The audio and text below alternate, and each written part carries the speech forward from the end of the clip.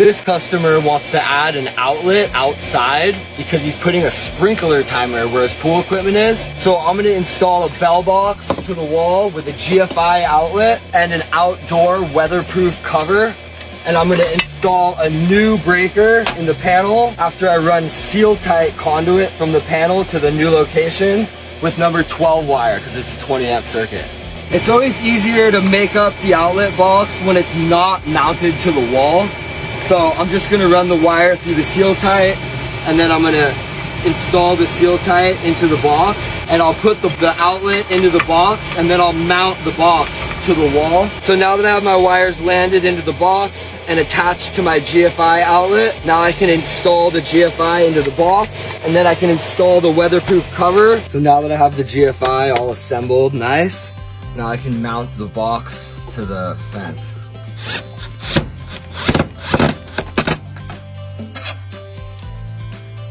Like that. Now I'll land the seal tight. So I remove the 2 screws and then the panel cover comes off and now I can pop a KO out of the bottom just like that, and then I can land my conduit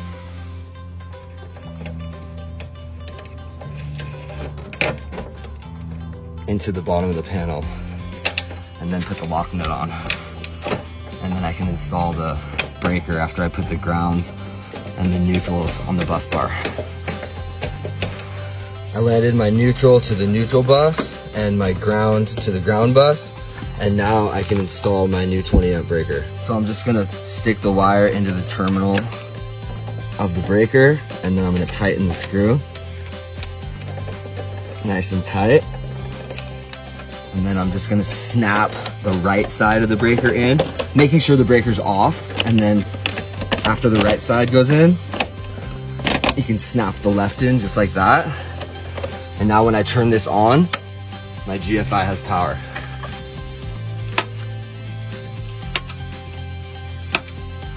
Now I can put the cover back on.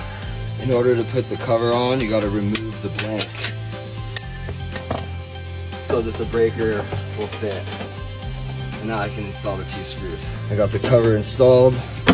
I always like to plug my tester in just to make sure I got it wired correctly. And that's your end result.